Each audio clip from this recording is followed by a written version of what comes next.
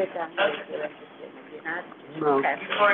It's got a press release. All right, in folks, there. we're going to begin if everyone can be seated. Welcome to the October pre-Halloween meeting of the Transit Riders Council. We didn't all wear our costumes today, but we understand what's coming. I like your costume, Andrew. Thank you. May we have approval of the agenda? Thank you, thank you. The minutes, has everyone had a chance to review them? Andrew, I'd like to make a motion to approve the minutes as read. Seconded. Good question. Go ahead, Stuart. Sorry. I read the minutes, and I know I asked, yes, additional questions, not just about selling pre-packaged fares. I can't recall all of the specific questions, but it's definitely not complete. I asked her other questions about timeline and other aspects of the program, and she couldn't answer them, or said we'd have to get back, but I don't remember the specifics, so. It would be in the recording, I'm assuming. Okay, yeah, so it's too simplistic for me, because that wasn't the focus of it. Sure. Okay. So you'd like us to, add your other questions and respond? Right. Remember What we that have done is to simplify the minutes. I know, but I think I said some more substantive Okay. things. But We will review the recording and adjust if accordingly. I was babbling, you'll let me know. You'll refrain from this. You tend to not do that. We'll remove the babbling inserted little thing that we have afterwards. Right. Okay. No, if you remember, Stu, I had this thing when Dick Ravitch was here, and it was all online, but not printed, and he asked where, everything he said. So that's when we had that, but I now understand that it was just too much. We're trying to make the minutes a little more streamlined and I got it. readable, and But I thought I answered some things for her. we'll check it, Stuart. May we have an approval of the minutes as submitted? I said to make a motion. amended. we're not amending. Pending amendments as we find, yes. Chris said, and I seconded it. Chris said as read, but it hasn't been Oh, read, it has so, been submitted. okay, then I will make a motion, to Oh, the let's minutes not waste accepted time. as corrected. I think Sharon did, yes. Oh, then I'll second that. Judy, you're second. Okay. And I can take a break. Let's move on, because we have a pretty heavy load of things to talk about today. We will hear more from one of our speakers on the 20-year needs assessment, but it did come up in many places at the committee meetings on Monday, and I think the biggest issue, which continues to be coming up, is the split between those that believe a state of good repair is the most important thing of the 20-year needs assessment, and we are now told it is a $1.5 trillion asset, this system, which other cities can only dream about it but could never afford to build. We are lucky enough to have it built already, and we must take care of it, and many people express that concern versus the need for expansion. There are many communities that would really benefit from an expanded MTA. We have significant transit deserts in our region, not as many other parts of the country, but there still are some that exist, and so there is that argument. Can we combine the taking care of our much-needed improvements, such as resiliency and water prevention and declining viaducts on both the railroads and our elevated trains, our ventilation system, especially given climate change and all of that, accessibility for more stations, which of course in large part will hinge on congestion pricing, which we will also be discussing later. So there is that argument on the 20-year needs assessment, but as I told both Jamie Torres-Springer and Chair Lieber, I've been around a long time, and I've seen many of these 20-year needs assessments. This is the best one I've ever seen, both in research, presentation, planning, explanation, in just so many ways. This one really tops them all, and I think we'll get the attention from our funding partners that we most need. And one of the things that also came out in the discussion was that at the APTA convention, or I guess it was a convention, conference in Orlando recently, where Chair Lieber and Senior VP of Subways, Critchlow, and others from the MTA have attended. The other places in this country are really hoping that their states do what our state did, which was, and our legislature, which was to give us 5 years of a balanced budget. That has really made a difference, and they are all looking for their states to do the same, because whether it's SEPTA, CTA, MBTA, LA Metro, San Francisco, BART, everyone is looking at service cuts and massive fare hikes if their states don't do what our state was smart enough to do, which is treat our amazing system like the essential service that it is. That's important as police, fire, and sanitation. It's one of the 4 major services. So that is an ongoing discussion. We will hear more about the 20-year needs assessment today from Sean Fitzpatrick when he arrives. So I won't belabor that discussion too much. The issue of resiliency, given the 2 very large rainstorms we have recently had, whether the city is doing enough to make its sewers not overflow, which many of them have continued to do. The MTA will continue to elevate the steps leading to subway entrances, because that has been shown to alleviate a lot of water intrusion when the steps are raised. I see it at 86th and Broadway. It has made a huge difference. One step? It's about 1 step height, yes. Is it gonna need more? I don't think so. It's about a foot. Okay. It's a decent amount. It's not going to impair someone who's got mobility issues. You don't want to make it too high, but you want to make it high enough to make sure water does not get in. And it has made a difference where it has been done.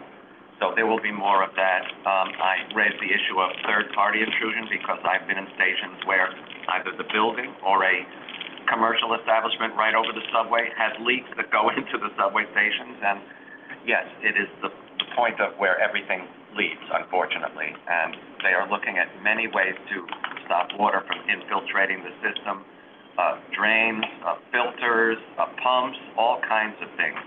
And so obviously all of that costs money. And I think that it was Chair Zuckerman of the Finance Committee raised the issue that he would like to see resiliency in each year's budget and listed as such, as resiliency, so everybody can see how important it is and what we're doing in that concern. Because I don't have to remind you, during Ophelia, the water was just unbelievable.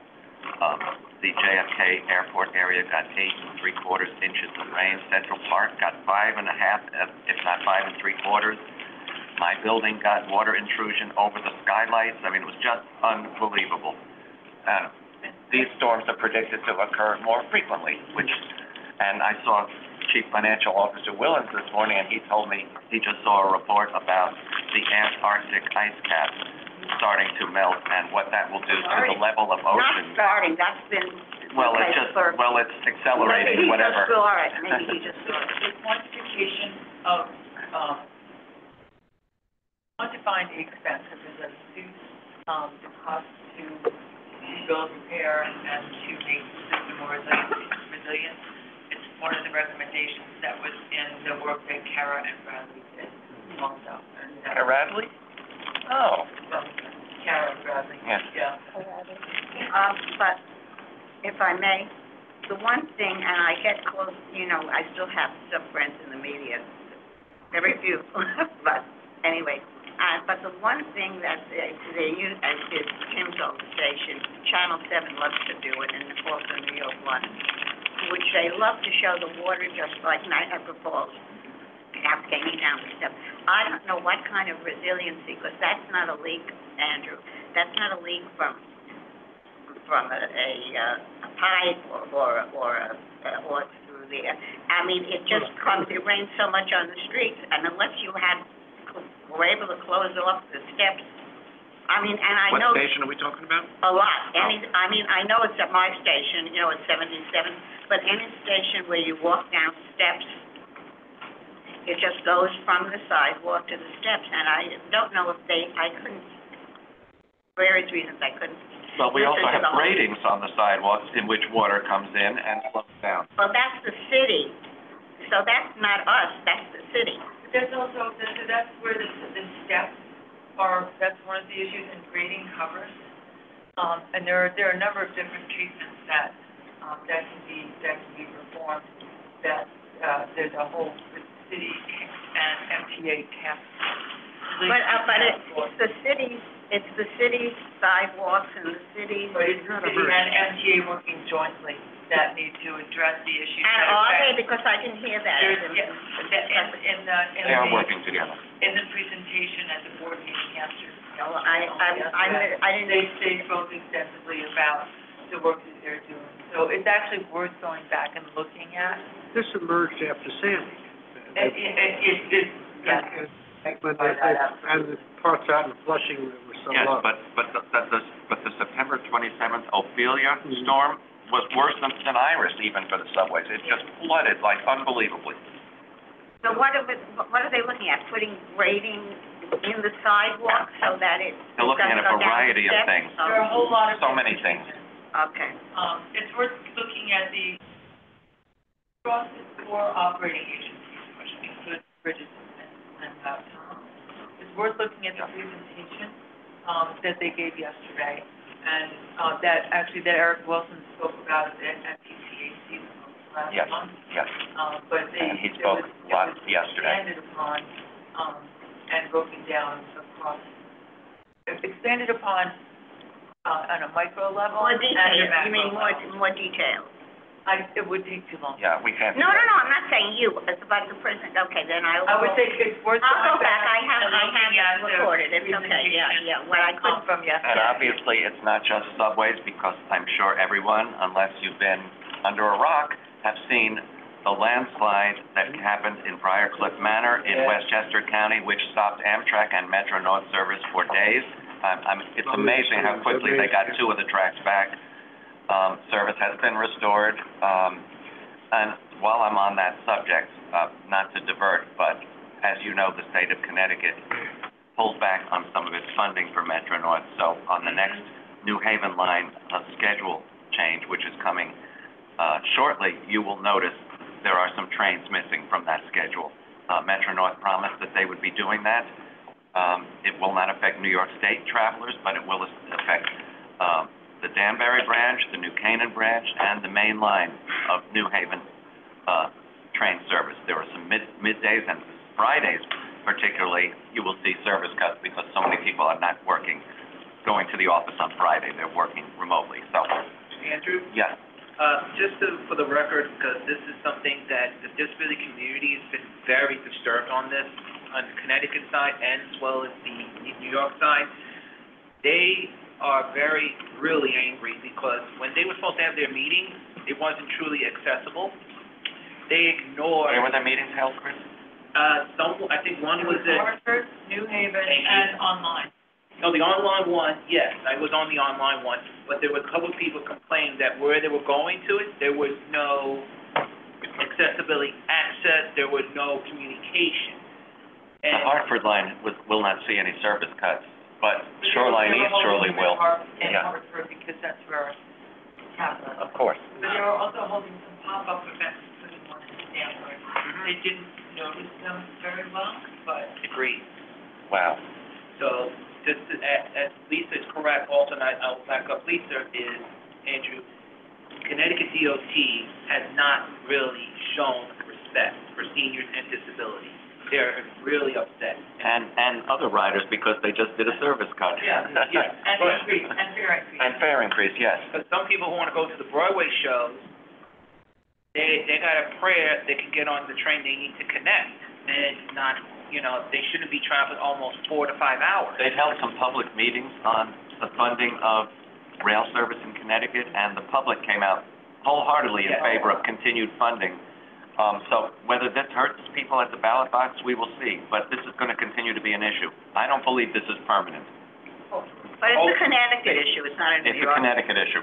So let's worry about New York, we have enough problems here to worry. We do indeed. One of those problems is a shortage of makers, producers of rail cars, both subway and commuter cars. That came up at yesterday's board meeting and at committee meetings on Monday. We are finding a shortage of places to buy subway cars. You know, ever since Alstom bought Bombardier, we don't seem to be interested in their product anymore. And the Buy American thing, you know, Kawasaki, of course, has a plant in Yonkers and in Nebraska, and we will continue to purchase Kawasaki. I think they're the best ones that we have anyway. But what came up was there's a Chinese company that is making rail cars for so many transit systems all over the world, and we can't use them because there's a Buy American provision. I don't know how great they are and if they would come with spy equipment in them, but I'm told they're very good cars, but we cannot avail ourselves of them. So Is there any the lesser car manufacturers we can partake of, the higher the costs are going to be because they know they've got us by the you-know-what. Andrew, is there any American system that is buying these Chinese cars? No, I don't believe No, so. so it's not just New York. No, it's not just New York. It's the United States that. It's an American Buy American. Yeah, It's a no, Buy that's what I American thought, process. yeah. MTA, Yeah, it's a federal FRA. law. Yeah, that's And what I thought. It's with a the federal MTA's law, so purchase it's not needs- our. With our purchase needs alone, you would think that would be enough for a European manufacturer, for instance, to open a plant in the U.S. or a Canadian manufacturer. But Kawasaki is the one that has done that. So they're going to continue to monitor that. You may know that Kawasaki is late on the M9s, I guess, and on the 211s they're late getting us all of those. So, you know, rely on one. It's a really good one, but you want to have a choice, and we don't at the moment seem to have that choice, which will mean longer delays for new cars, longer to retire cars that probably should be retired, although I love conversational seating on the 46s. I see the ones, you know, the 179s overtaking them and the 211s in some cases. But that's going to be a continual issue for MTA. On the congestion pricing update, the TMRV will likely have to meet one more time. They did not submit anything to the October board. They are still working out some things, and I'm sure getting more testimony about certain things. You may have seen in the news that the MTA has hired an attorney now to fight the New Jersey lawsuit.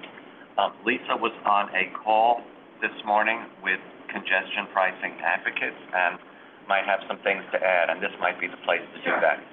Sure. We pledge to speak regularly with Congestion Pricing Now Coalition, with the same advocacy organizations that we worked with to get this legislation passed in 2019, and continue to work with towards implementation.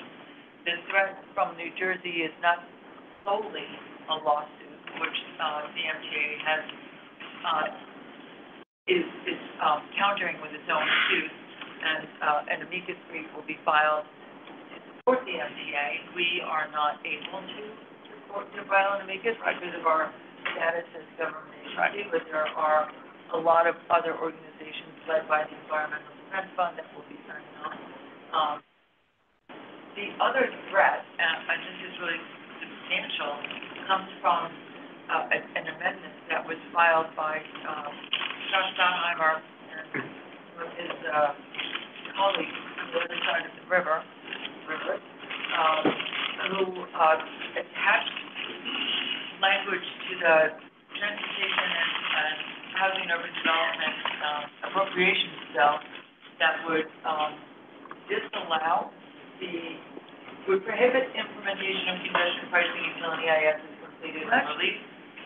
And that's Amendment number 40, and Amendment 41 would prohibit the MTA from spending any money on the appropriations bill unless New Jersey drivers entering the CBD were exempt from paying the full toll. So, Representative Nadler and Goldman have written a counter bill, counter appropriations language amendment to strike that language. They are seeking co-signers of that amendment, and asking our colleagues in advocacy, and we're extending that back to you all, to reach out to, certain targeted elected officials, to ask them to join that, on as co-signers. And, with your permission, we'd like to send you the information, about what the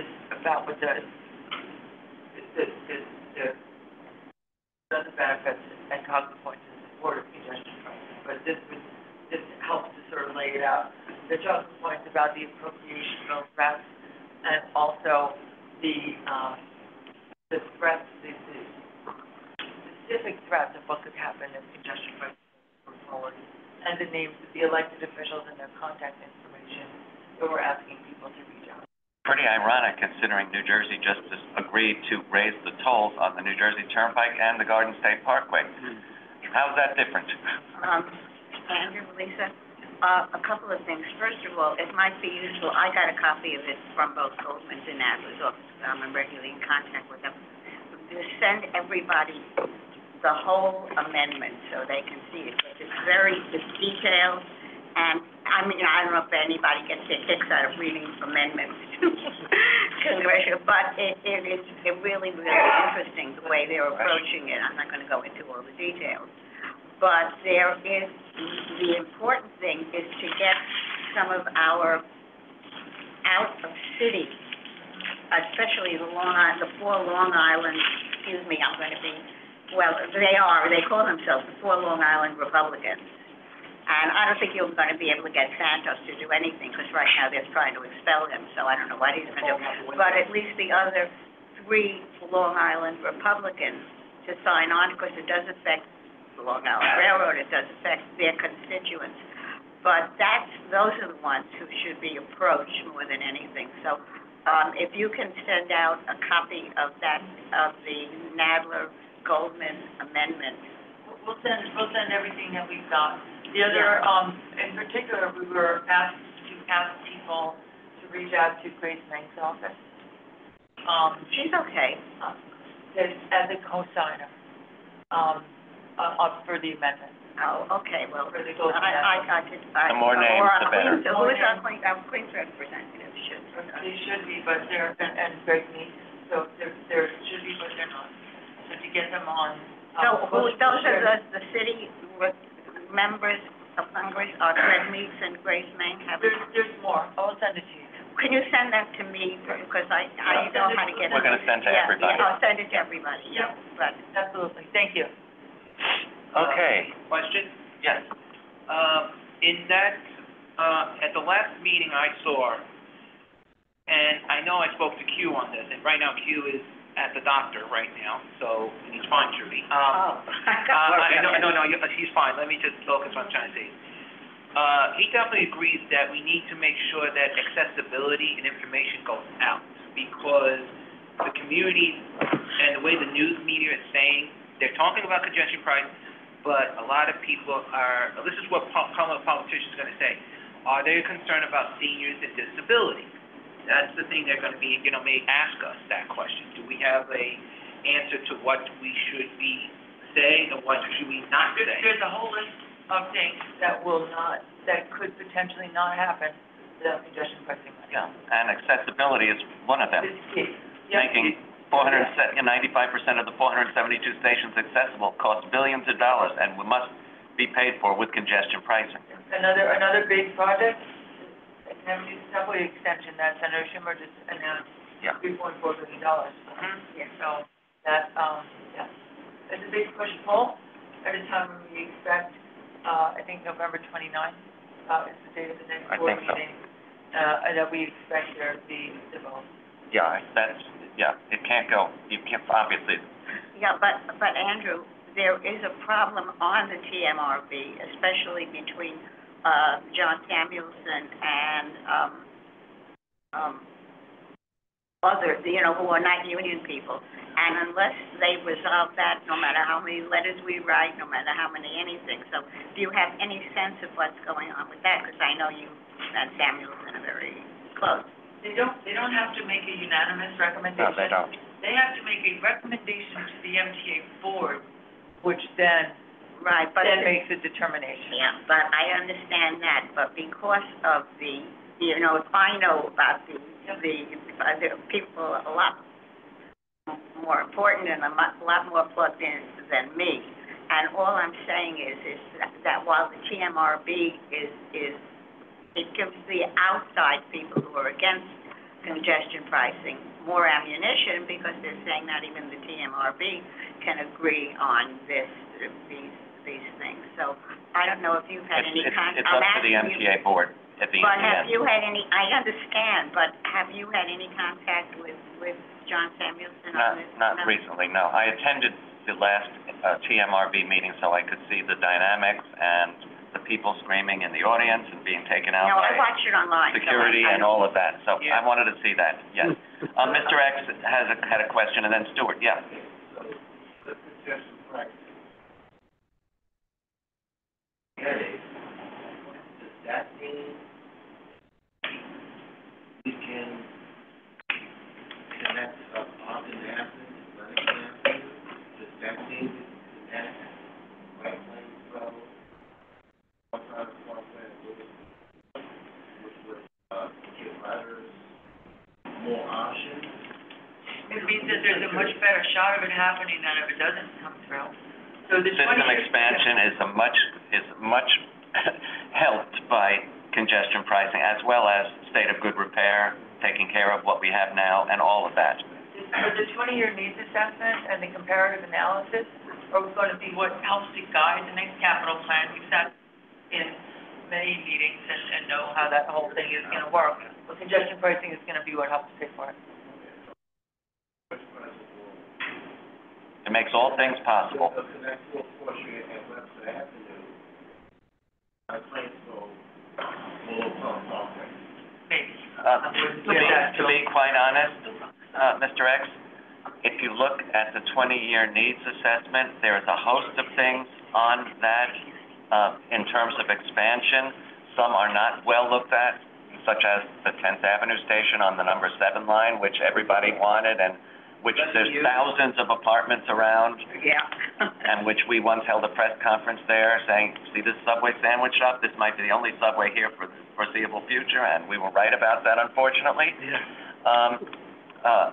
Extension of lines in Brooklyn and Queens, all kinds of things are possible, but they're all graded. I asked during that meeting of Capital Committee, whose ratings are these? And it was a committee of construction and development that actually rated the possible expansion items, such as putting in, a westward expansion from 125th Street and Lex for the 2nd Avenue subway to go all the way west to Broadway, and IBX to be in there. We'll hear more about that Yeah, very soon. we will. We will. Is he gonna speak about it today? About the 20-year needs assessment. Yeah, that's what he said. So, Stuart, yeah. Just not a question, an observation. So at yesterday's City and State Transportation Forum, you did, or I didn't? No, because the MTA Yeah. board was the same day, which was just ridiculous. So the topic came up on different panels, and one of the panels was Gail Brewer and Councilmember Borelli. Oh, boy. They noted that, maybe the Port Authority is taking sides, that even in the placement of the poles that would record your Easy Pass tag, the Port Authority wasn't allowing the placement of the poles on their properties to record. So it seemed like they were taking sides. The other thing was, Gail Brewer talked about a walkthrough that she did with her district and transit officials, and just little oddities of how this would impact her district. And I guess the theme, similar to what Mr. X is saying, even though this has been a benefit to the capital program, how is her district going to? You guys cold? Huh? So cold. You guys are fine? Oh, temperature-wise, is everybody Turn it up a okay? little, would be great. Turn it up, Yeah, okay. please, thank you. Cold or hotter? Warmer. Well, We already did, but it'll take some time. All right, thank you. Please to check. Thank you Thank very you. much. All right, no problem. We're breathing. Yeah, we're breathing. No, just, how would her, since it's gonna fund capital initiatives, how would her district benefit from this, you know, because of all the nuances about parking. And certainly Borelli continues the line of discourse about how Staten Islanders would use. Yes, absolutely, you know. So the Port Authority gantries issue was, there were a number of the local electeds over by the Port Authority, and Community Board 4 wrote a letter to the Port Authority and said, what are you doing? You are, you know, because of your lack of willingness to let us put the gantries up by the tunnel, they're forcing them to put the places, there's infrastructure on streets that in some cases are quasi-historic, by buildings that are quasi-historic. So I don't know if it was by design, but the keynote speaker was the executive director of the Port Authority, but he was the first panel early in the morning. This was the very last panel, you know, at 3:something. And that also presents another problem. But they felt they were taking, yeah, I'm sorry. No, that presents another problem, which is they could have designated a route from the West Side Highway, keeping you just in a certain path right into the Lincoln Tunnel, and then you wouldn't have been hit with the congestion charge if you were doing that. And they chose not to do that. They could have similarly done that from coming through the Hugh Carey Tunnel and exiting through the Holland Tunnel. If they kept you on a specific route, you wouldn't have been adding to the general, you know, malaise of congestion if they kept you on a route and you exited the island right away. Andrew, who is the they? The they is the Port Authority not allowing, well, it's not them who would have designated the route. They don't designate the route, do But the they? TMRB hasn't even suggested such a route, which I thought was going to be part of this. And the last. Wait a minute, just to clarify, it's the TMRB that makes the route, not they the... need to be told. No, but he's talking about the route. I'm talking about a confined route that would allow people to make a simple movement through the tunnels without affecting the whole island of Manhattan and getting credit for that. So that is the TMRB that will designate Ultimately, the the route. MTA. No, but the TMRB will suggest to the MTA. I don't know that they will suggest routes. They will suggest the fees and exemptions.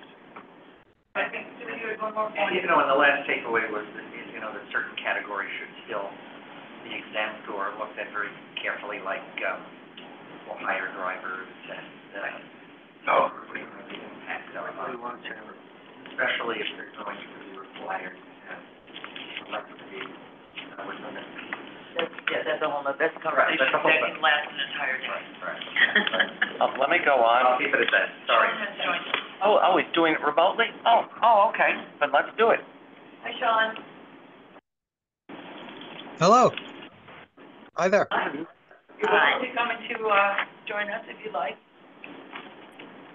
Sorry, there was a bit of a calendar mix-up, so I as soon as I realized I was late, I jumped on. So here I am, probably the easiest. You fill the space well. Here you are. Great. Am I meant to just get into it then? Apologies, I'm catching up here. So Sean is going to speak to us about 20. We started to speak a little bit about it, just before you got on, as Andrew was giving his board report about, how the needs assessment will help determine the next capital plan with the importance of pricing, helping to all of that. And the issues of state of good repair versus expansion of the system, all of those issues we've also talked about. But please, let's hear.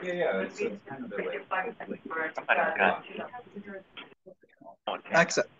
Well, I'm happy to run through our sort of standard deck, just to sort of shape the conversation, if that's helpful. Is that sort of useful? Okay, great.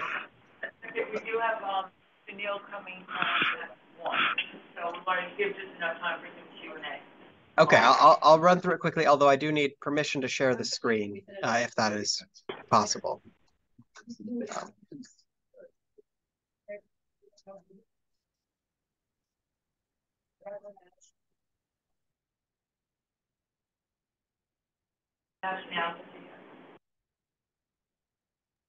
Okay, yep, I'm in. Give me one moment. Get it fired up.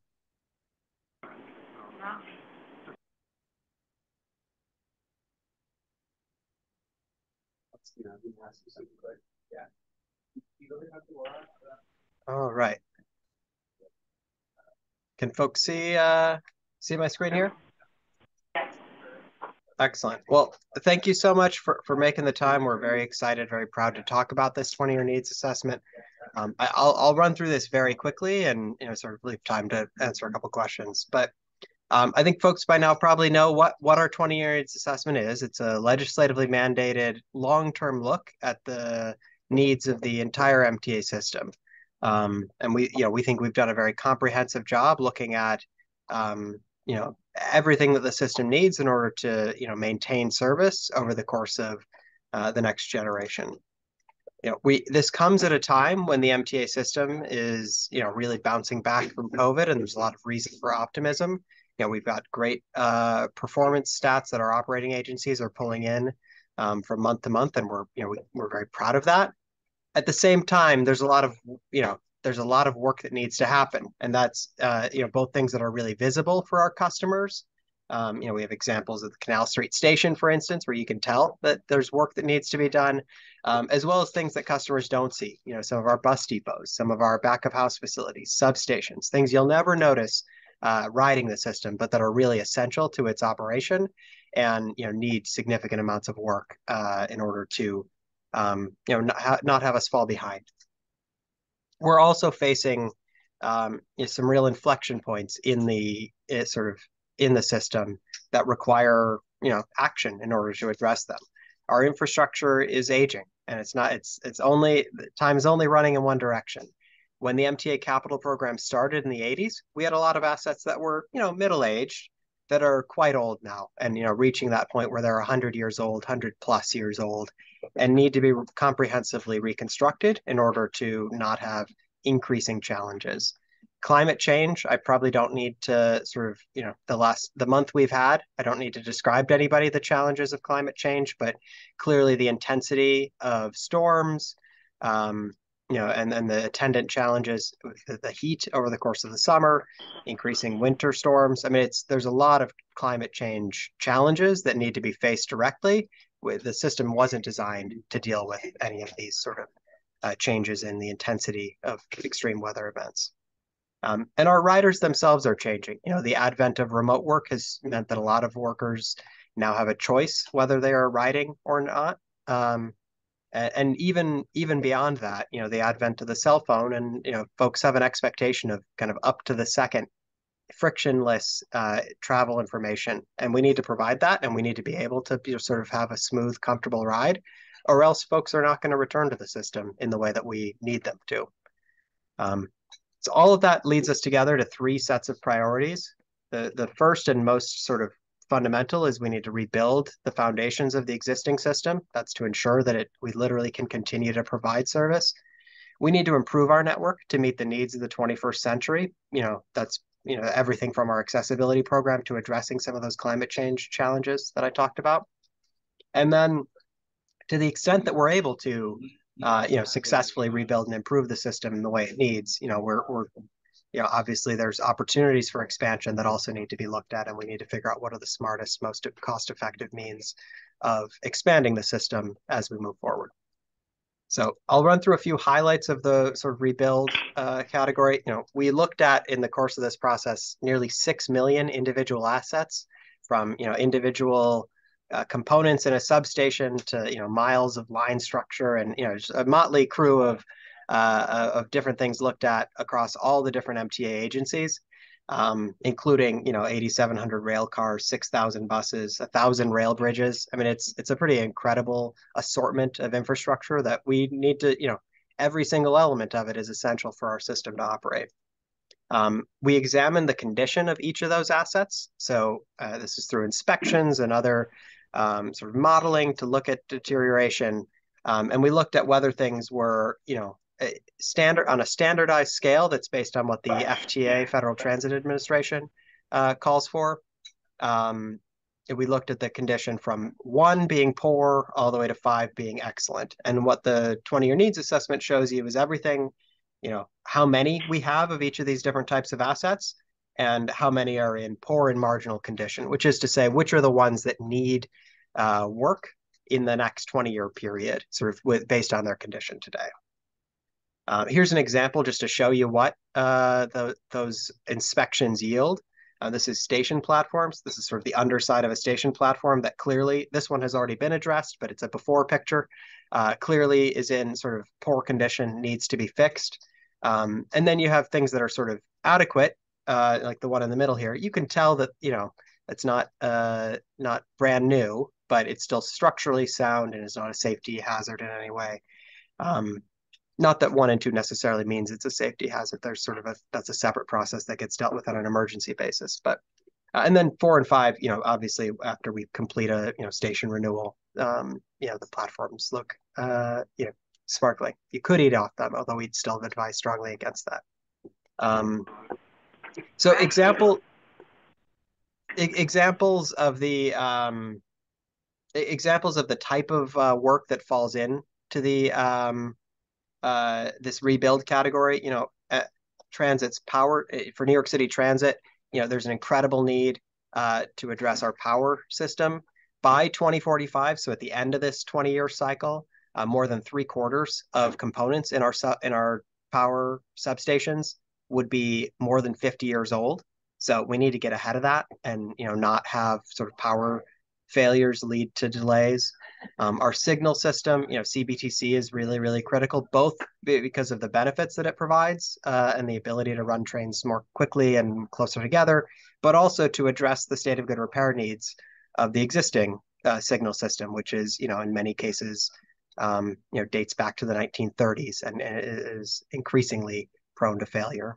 And our shops and yards has been a real sort of point of emphasis in this document.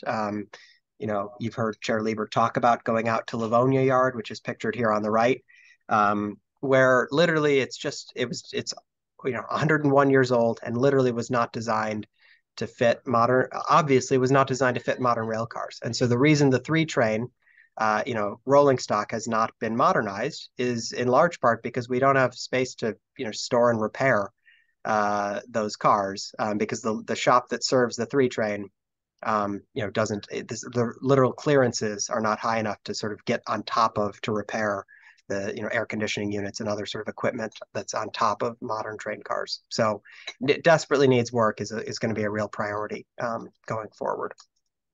For Metro North, one of the main things that we've talked about is the Grand Central Artery. That sort of running from Grand Central itself through the Grand Central train shed, up the Park Avenue tunnel, up to the Park Avenue Viaduct. Obviously, you've probably heard us talk about the Park Avenue Viaduct work that is, underway and that we're very excited about. But that whole spine of the Metro North system that 98% of Metro North customers travel on is more than 100 years old and is in need of reconstruction. We've been for a long time doing priority repairs to the train shed, but we're reaching a sort of a breaking point where we can't keep up with the repair needs. It needs to be comprehensively reconstructed. Stations themselves, especially on the Harlem line, you see examples of stations that were, sort of modernized when Metro North was created in the 1980s, but it's been 40 years. And we just celebrated the 40th anniversary, in fact.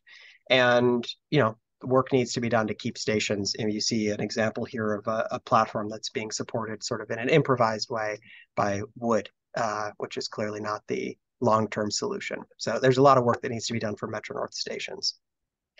Long Island Railroad's priorities include structures, both sort of the types of above grade infrastructure shown here, where there's, again, you're going to hear me say it probably several more times before my, 5 minutes is up here.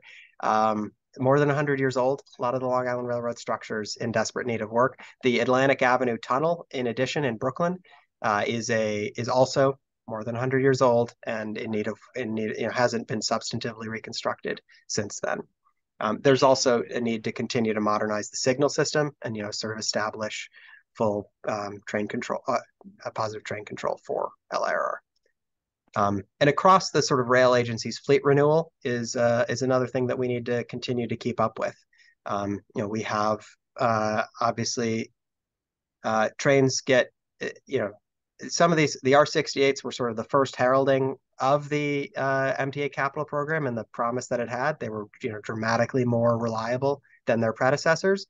But as they get older, they've become less reliable. And crucially, the new rolling stock we brought in is even more reliable. So in order to keep sort of trains running, we need to have a constant stream of new rolling stock to, take advantage of the, advances that have been made, as well as retire trains as they sort of reach the limits of their sort of useful life and start to have more frequent reliability issues.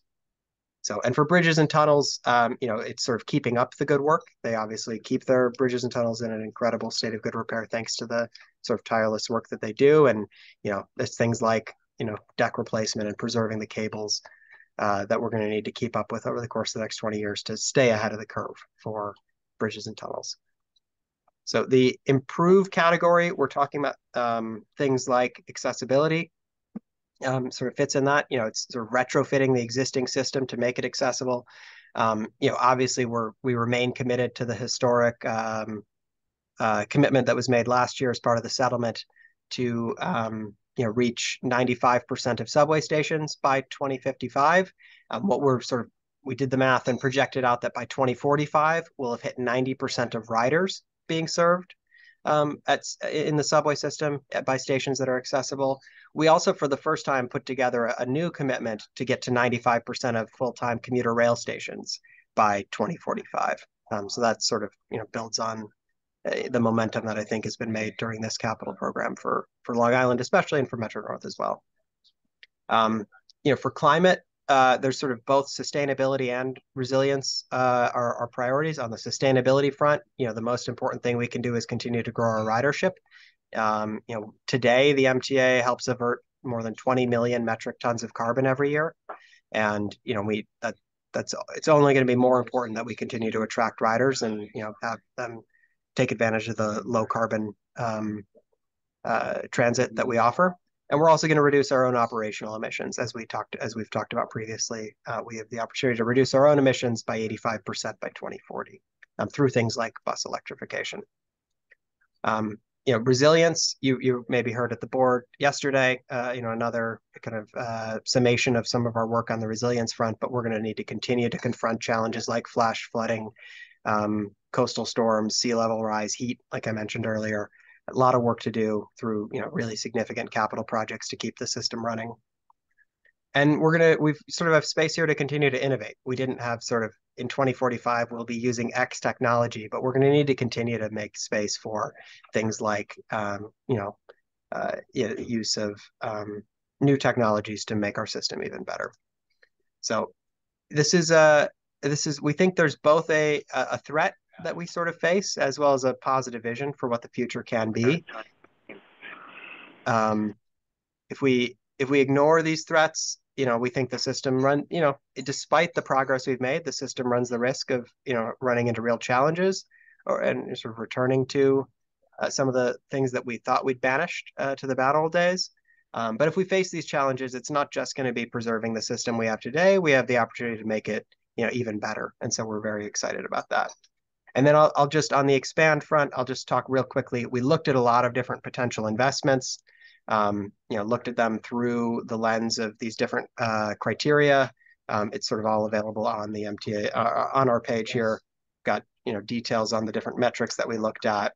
Each project then was has a scorecard showing what its results were from the analysis of cost, ridership, environmental benefits, things of that nature. And, this is the big board, so to speak, of the results, arranged alphabetically. This is the start of a conversation, not the end of one, but showing, sort of what sort of a project looks like from a cost effectiveness perspective and how it measures up on all these different metrics. Again, though, the sort of the punchline on expansion from our perspective really is, really interesting. It's always exciting for folks to talk about these projects and think about them. It's really an academic exercise unless we're in a position to meet our rebuild and improve needs. Yeah, we can't be expanding the system in order to, if it's not going to be connecting into a system that's strong in and of itself. Even the IBX, which I just mentioned, one of the IBX's key, or which the previous slide showed, one of the Interborough Express's key benefits is that it connects to up to 17 other subway lines in the Long Island Railroad. Well, if those other subway lines are not running good service, it's a pretty limited value to be able to connect to them. So, this is, from our perspective, this is a really natural follow-up to the historic investment that the governor and the state legislature made this year on the operating budget and the ability of us to, continue to run full service, and in fact, even increase service. That's only half the equation, though. We need to make sure that the capital side keeps up so that we can, sustain that level of service that our operating agencies have been providing, so with such excellent success recently. And it's also, comes at a time when we're going to continue to deliver the actual capital program better, faster, and cheaper, which I know you've heard me and others talk about many times before, but we don't want to lose sight of the fact that it's not just about throwing money at these issues. It's about sort of addressing them in as smart and sort of thoughtful a way as possible. So you can look at the full plan, including appendices that have a ton of detail for each agency and, all the stats and figures on the expansion side as well at future.mta.info. Really encourage you to, spend some time there. And with that, I'm happy to answer a few questions.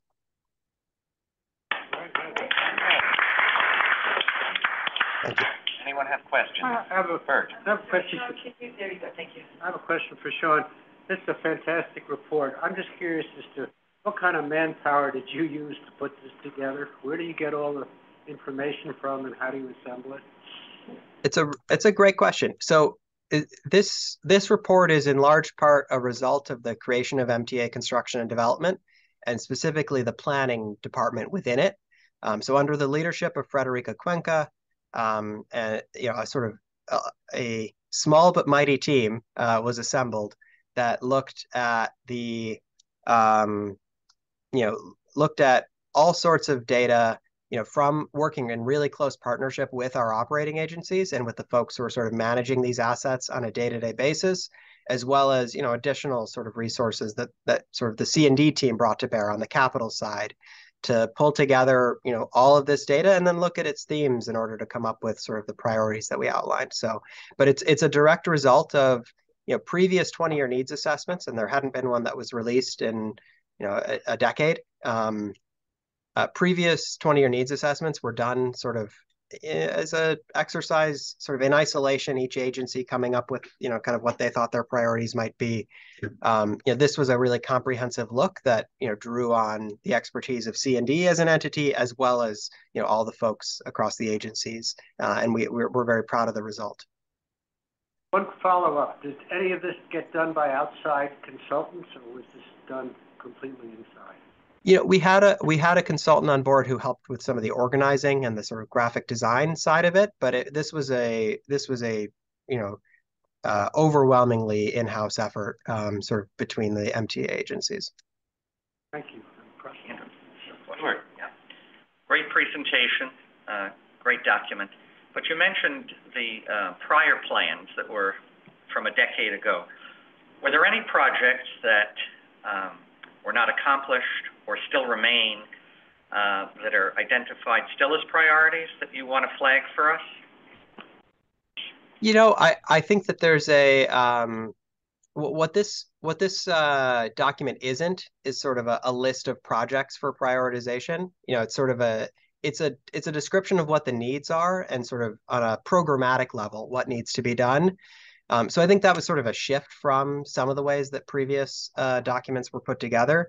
There's always, every one of these documents says that you need to do more to address state of good repair and keep up with normal replacement. So that theme hasn't changed very much, but we think we have a more detailed and rigorous sort of analysis of exactly what that means. And that's, I think, the biggest sort of difference. Okay, thank you. Before you came on board, we discussed congestion pricing and the money that might come from that. In your putting out all of these priorities, did you take the cost into consideration as you rated them and the feasibility of doing them with the kind of money that we have now as opposed to the kind of money that we hope will come in? Well, so certainly, I mean, congestion pricing obviously is, as I'm sure this group appreciates better than everybody in sort of in the public discussion, um, funds this current capital program. And if there were to be, substantial delays or challenges to that money, it would clearly impact our ability to deliver this current capital program, which would mean that there's even greater needs sort of than are identified in this document. One thing that this document did that was a little different, or another sort of difference in the way we sort of conceptualized it, is that you'll find that it doesn't, with the exception of the expansion projects, which sort of need a cost benefit analysis to, sort of consider them in their own right. We don't have sort of a list of dollar figures associated with these projects. Previous examples, sort of emphasized, sort of started with a dollar figure, and there was a little bit of working backwards from what seemed reasonable. What we've done here is just laid out, here's what the needs are, period. And, we'll have to work together to figure out how to, sort of meet as many of them as possible with the resources that are ultimately made available. But this is sort of an honest look that doesn't constrain ourselves before we get into that process. It tells you what the full story is in terms of need. If I may, then you're saying that in doing this, is there another group or a part of your group, or will there be, that will be looking at a cost-benefit analysis and seeing where the money can come from, and if it doesn't come, how many of these projects will still be able to occur? Yeah, it's certainly the C&D, along with the sort of rest of the MTA family, is already sort of, this document was published and we're already hard at work starting to think about how to put together the 25 to 29 capital program, which, sort of due to the public and to the relevant stakeholders next fall. So we have sort of a year to go on that front. I think cost benefit is an interest, it's clearly a really important tool from a sort of, especially on the sort of expansion side, where you're deciding between different priorities in terms of what would be nice to have versus what would have the biggest impact. The one thing I'd note, though, is that it's hard to do cost benefit when it comes to these sort of basic state of good repair needs. The question of what's the better cost benefit? Is it fixing the power system or fixing the signal system? If you want your trains to run reliably, you just need to do both. It's not really a sort of matter of sort of choosing a priority between them. And so that's what we've tried to do, is set the stage for what needs to be done. And, we'll have to work collectively to figure out how to best address those needs. Thank you. Okay. Karen, and then Chris, and then Mr. X, and then I'll ask the final question.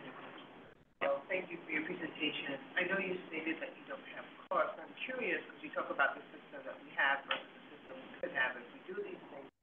Do you? I'm sorry, I'm having a hard time hearing. Oh, Raise your voice a little bit. okay. Can you hear me better now? That's a little better, yep. A little better. Raise your voice, just raise your voice. Yeah, you're talking very well. Yeah. Okay.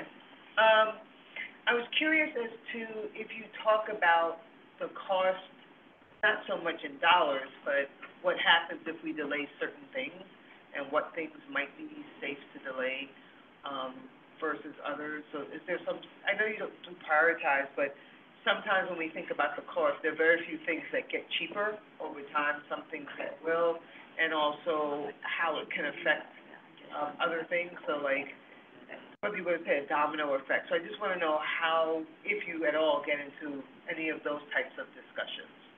Yeah, I think it's a really it's a really important point, and one that is going to be very central to the way we think about the creation of this next 5-year plan that'll be happening over the course of the next year. Now that we have this framework of sort of what are all the needs that the system has, C&D, another central reason that C&D was created is in order to figure out how to deliver the program as efficiently and as cost effectively as possible. You've heard us talk about things like bundling projects together, to take advantage of if there's going to be, if you're going to need to close a line in order to do project X, well, then you should also do projects Y and Z that require that same closure at the same time. And so we're going to be working very closely, both our planning group that I mentioned earlier, as well as our development group, to figure out how to, create the most, sort of nimble and effective program possible to take the greatest advantage of the scarce resources we have, which is money is going to be one of them, but time is another really important one, especially outage time, which is so important to getting construction done while running the largest transit system in the country. Yeah, I don't. Chris, you were next. Yeah, first I'd like to say that, are we talking? Okay, I'm glad to see that we've been discussing about accessibility, with elevators and sometimes more ramps. I just hope to see that what things that we did accomplish in the past and then we're accomplishing in the future, we can see that more in the 20-year plan. A lot of our advocates are happy to see what we've been doing, but at the same time, I see you doing history a little bit, because I'm looking on the website right now, and we need to see that a little bit on the accessibility. I see in the past what they showed what was and what is now. We need to sometimes show that on what stations are accessible or where MTA has been working on. So can we try that in the future or something? It's a great point. When you go into the document itself, there is sort of a case study on accessibility that I think gets into it in a little bit more detail, some of the history of it, as well as what some of the challenges that we've overcome in order to deliver the projects. But it's a great suggestion that we will try to emphasize even more so in the future. Thank you. Okay, I'm gonna wrap this up with a question, Sean. As the official riders group, there are some projects that we have championed that I do not see listed in the list of projects. How do we get our ideas for projects? And there's several really good ones that I think would benefit the MTA in a lot of ways. How do we get them onto the list of proposed projects? You're talking in terms of expansion projects, Andrew? It's not an expansion. It might be a connection of various lines that are, crossing each other. I will use the renovation of the East New York Long Island Railroad Station with the internal connection to the Atlantic Avenue L line, much as we have done at Livonia Junius, combining those two, giving an inside connection. Both can use the work and would benefit from a connection, plus there's some other lines that we have championed that should be connected or extended. So how do we get our feelings into this? Yeah, it's a great suggestion, and I'm happy to work with Lisa and the team to figure out what the right sort of mechanism is for sort of getting that feedback to us. I think it's really valuable. I think it's especially valuable in the context of this creation of the next plan, right? Again, this isn't you're not going to see, East New York Station, for instance, is a priority that, is something that we are looking at in the context of the next plan. We don't have a list of which stations are for the next plan because we're not at that stage just yet. But I think this is exactly the right time to start to flag some of those things and make sure that, they're getting full consideration. So exactly what format or whatever, we'll happy to work out with the team. But I think it's exactly the right moment to be raising those types of priorities. Thank you. Thank you. Thank you. Ron, we see your hand up, and Mr. X, we have your hand as well, but we also have a 1 o'clock station that we're a little late for, and we have our presenter on. So if you want to send me your questions, we'll send them to Sean. And we will get you answers. And we'll get you answers. Happy to do it that way. Yep. Thank you so Thank you, very Sean. much. Thank you, thank you. Thank you. Thank you. Take care, all. Thanks so much. Bye. Thank you, Sunil, for being patient, and, We're over. take it away. Sunil, you're on. Okay, thank you. Can you hear me? Yes. Yes. Great, yeah. Zafira or Jake, do you want to put up the slides?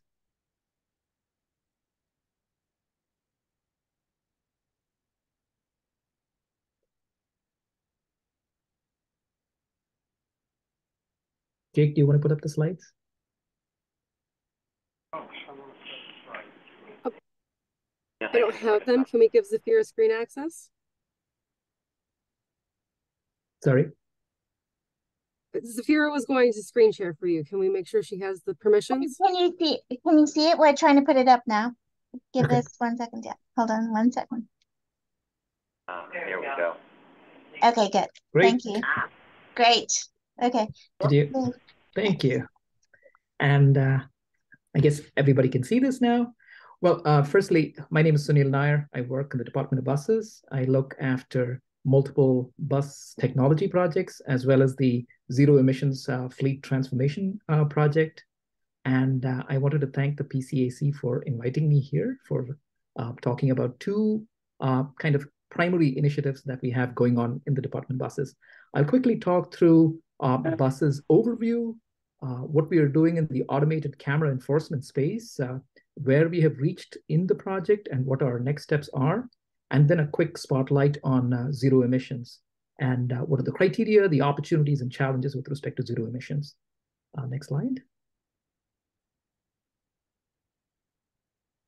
Thank you. So at a high level, I'm sure most of you know about this, but at a high level, we have 5,800 buses across 331 routes, running out of 28 depots in 5 boroughs, a little less than 19,000 employees. So, and you have the capital and operating budgets right there. But I'm sure you've seen this. So this is just a quick recap. Next slide, please.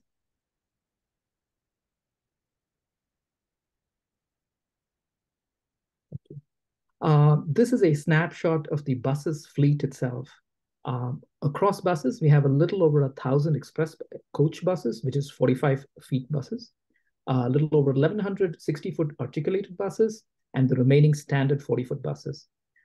On a propulsion basis, we have a mixed propulsion fleet, and which is actually a good thing because it gives us flexibility in terms of operations. Right now, the express fleet is all clean diesel, and we are prioritizing parts of the express fleet for conversion to a zero emissions basis. Articulated is a mixture of compressed natural gas and clean diesel, and standards are a mixture of compressed natural gas, hybrid electric buses, and clean diesel. So that's kind of a overall snapshot. This is an important slide for me because it shows how important buses are to the equity considerations in the city. In the words of our chairman, buses remain an engine of equity across New York City.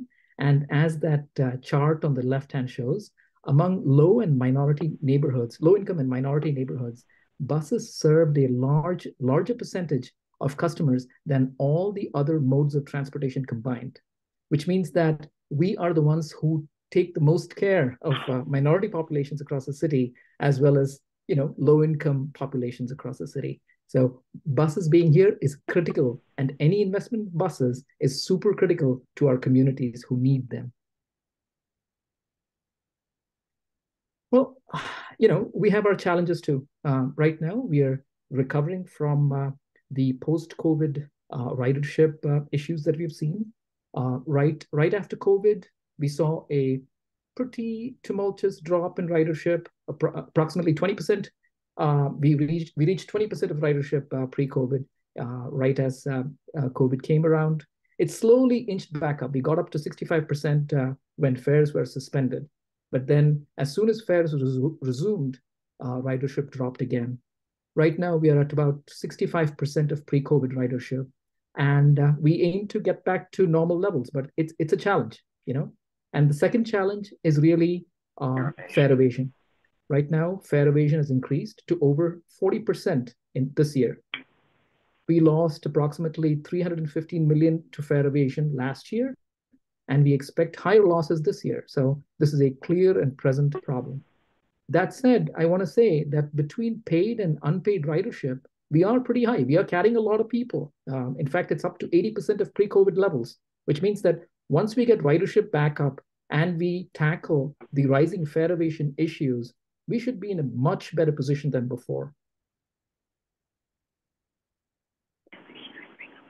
That's not stopping us from doing a lot of important work that's necessary in terms of making our service faster.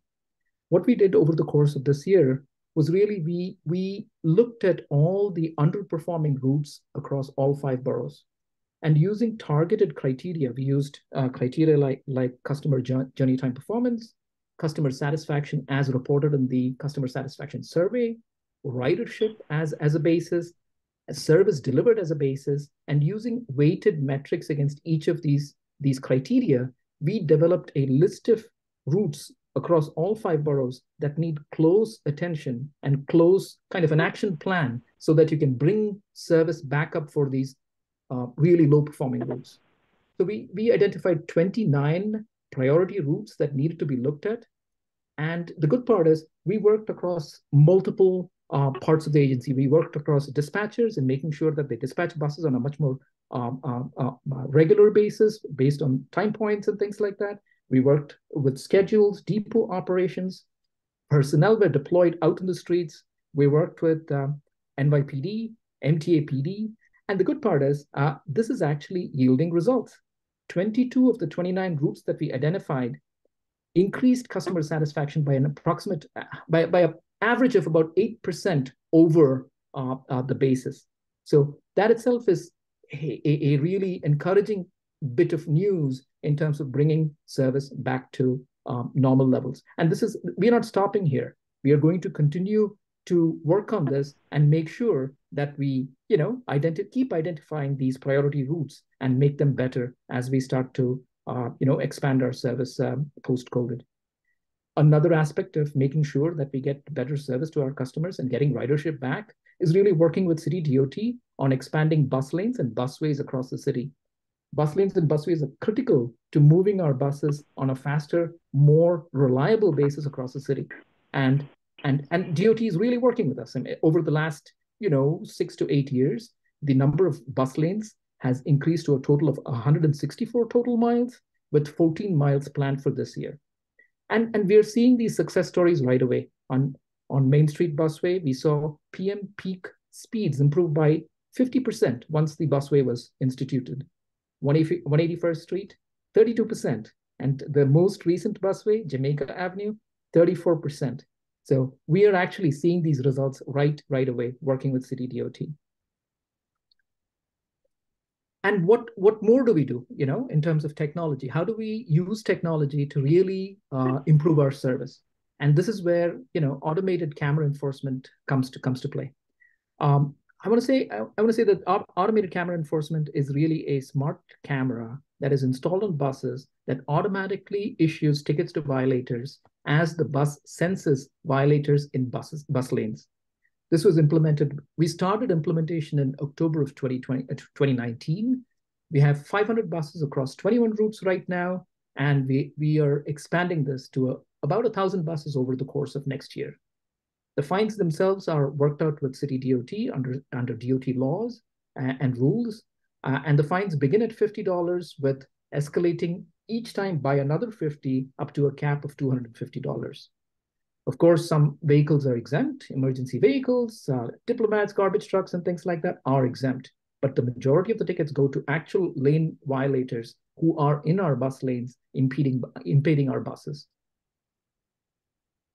The system itself, I'm very proud to say that the system integrates multiple stakeholders and agencies in a fairly automated manner. Our buses capture the violation automatically. There is no operator involvement. There is nothing. The bus knows where it is and captures these violations on per business rules built into the bus. City DOT automatically receives the violations and reviews the violations and makes sure that the violations are a proper, legitimate violation. And then, of course, they send out notice of liabilities to the motorists. The motorists who have blocked our bus lanes get about 30 days to respond.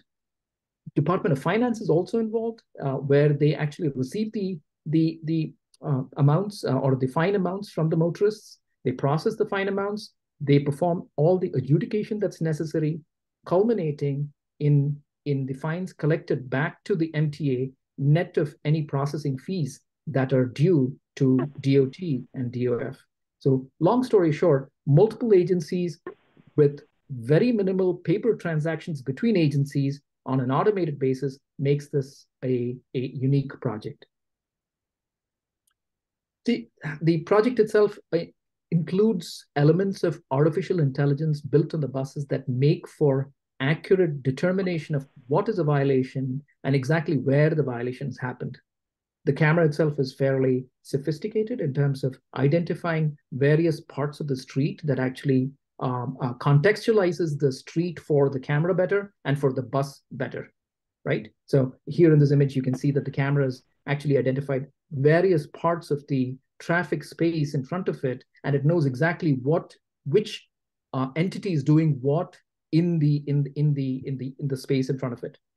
It includes, things like lane line geometry, artificial intelligence-based license plate recognition, a spatial awareness of exactly where the bus is in the lane, because that's critical. You have to be in the lane to, issue a ticket appropriately. And then, of course, additional data semantics that sit on top of your regular data that gives the camera, and gives the system that much more awareness and accuracy in terms of the tickets that's been deployed or are issued. Here are some high-level stats. What we've noticed as a result of bus lane enforcement is that we saw 5% average speed increase on those lanes that are enforced, which is actually a large amount. I mean, and I'm so proud of that. 20% reduction in collisions. That's another big one, because it shows that it's not just making our buses faster, it's making our roadways safer for New Yorkers. And approximately 500,000 customers are benefiting from the routes that we have automated camera enforcement on. The other point that I would love to make is the recidivism. That means the proclivity of a violator to commit the violation again and again is actually low, which means that the message that MTA and the city agencies are performing lane enforcement is getting out there, which means 92% of the people who get the first ticket do not commit that offense again, which means the message is getting out, our lanes are getting clearer, and the objective of all of this is not really to, make money. It's to make sure that our lanes are clear. So I think it's functioning well on multiple metrics that we have used to measure the system. So this is where we are with respect to overall status. We've deployed it on 20 routes right now, across all 5 boroughs, about 80 miles of bus lanes, which is about 50% of the total bus lanes we have, which means there is a lot of potential for additional expansion. We've mailed out approximately 328,000 violations, and we have collected approximately $15 million in the General Transportation Fund. That's with the MTA. The graphs actually show you exactly the distribution of tickets by route and things like that. I don't want to go into that kind of detail, but at a high level, these are your stats so that you have it right there. Well, I talked about bus lanes, but there is more, right? Earlier this year in the New York State budget, we got approval to begin ticketing violations at bus stops and double parking instances. There are multiple instances where our bus stops are blocked. Bus lanes or regular lanes are completely blocked because of double or triple parking instances. And guess what? Our customers on our buses are the ones who are delayed. In fact, some of these pictures show some pretty egregious examples here. On the left-hand side, you see multiple cars just parked at our bus stops, which impede the access of the bus operator to park at the bus stop and for people to get out safely from the bus. The pictures on the right actually show instances where you have double parking and triple parking. In fact, the bottom right picture shows you an instance where these cars are triple parked. Come on, how can our buses move properly this way? So we think that this demonstration program that's been established by the New York State budget we have demonstrate the feasibility of this program over a period of 4 years would go a long way in changing the behavior of exactly instances like this, where people completely block our lanes or double park as they wish. And we think that this has the potential to impact all routes, not just bus lanes, right? Because you can implement enforcement of bus stops and and double parking instances across all routes, making our roads that much more safer, making our travel that much more faster, and of course, it translates back to getting ridership and customer satisfaction back high. So there is a lot of potential here.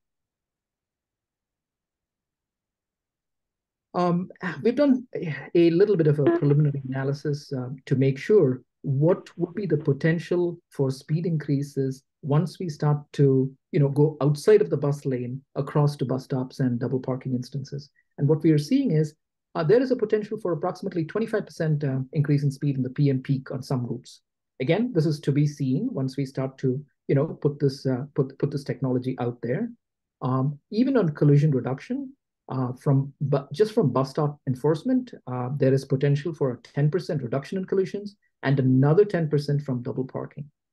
And the good part is this is going to make things better for approximately 950,000 daily riders by the end of the demonstration program. So the ambit of this program is fairly large in terms of touching people that we carry on a regular basis. So I'm very excited about the next steps in terms of bringing this to fruition.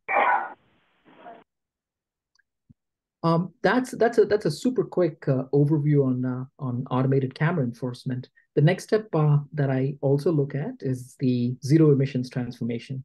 I'll quickly talk through where we are and what the opportunities are and some of the criteria that we use in terms of managing the program.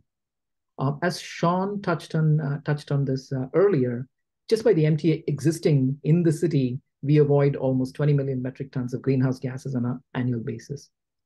A 100% zero emissions conversion of our buses has the potential to reduce these greenhouse gases by another 500,000 metric tons annually, which is huge. We would be reducing New York City's greenhouse gas imprint by huge amounts just by moving our buses from a fossil fuel fleet to a zero emissions fleet. And it's not just buses, it's 5,800 buses. It's 1,300 paratransit vehicles that we have to convert. And it's 1,800 non-revenue vehicles that do a lot of maintenance / ancillary work in support of services. So we think that the amount of carbon avoidance as a result of the complete conversion, not just buses, but all the other ancillary vehicles, is much more than 500,000 metric tons. And we have to do this by 2040. So I think we have our plan kind of cut out for us, and we are excited to this program too. And what we have done so far, this is kind of a high-level overview. I know the chart is a little cluttered here, but this is a high-level overview of what we've done. Back in 2018, we made a commitment to be 100% zero emissions by 2040. We started working with multiple manufacturers right away. We ran a 10-bus, 2-manufacturer pilot for 3 years back in 2018. It went on till 2021, beginning of 2021. It was fantastic in terms of learning, not just zero emission buses, but also charging infrastructure technology, as well as getting new power at our depots.